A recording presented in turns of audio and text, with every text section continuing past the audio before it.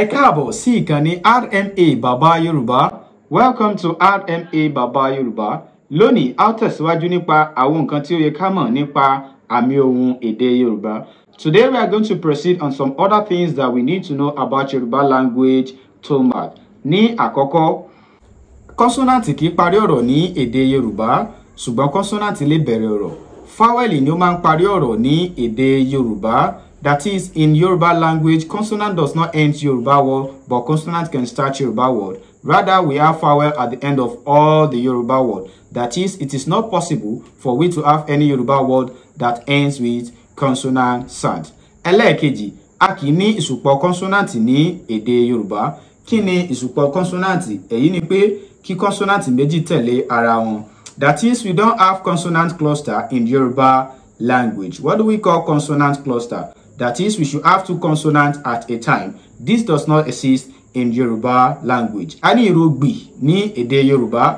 Ìró yìí ní èdè Gẹ̀ẹ́sì ìró méjì ni, ṣùgbọ́n ní èdè Yorùbá ìró kan ni. That is, we have letter B in Yoruba language. In English, this is regarded as two alphabets or two letters, but in Yoruba language, this is just a single alphabet, which is pronounced as B. Bákan náà, fáwẹ́lì àránmúpè kì í bẹ̀rẹ̀ ọ̀rọ̀ ní èdè Yorùbá. That is, nasal vowel does not start any Yoruba word, but it can end Yoruba word. Bákan náà, a lè yá ọ̀rọ̀ láti inú èdè kan wọnú èdè Yorùbá, ṣùgbọ́n tí a bá yá ọ̀rọ̀ láti inú èdè kan wọnú èdè Yorùbá, ó gbọ́dọ̀ tẹ̀lé ìlànà bí a ṣe ń kọ ọ̀rọ̀ sílẹ̀ ní èdè Yorùbá. That is, we can borrow word from other language to Yoruba language, and if you are doing this, it must go in line with the rules and regulations. 1. Consonant méjì kì í tẹ̀lé ara wọn.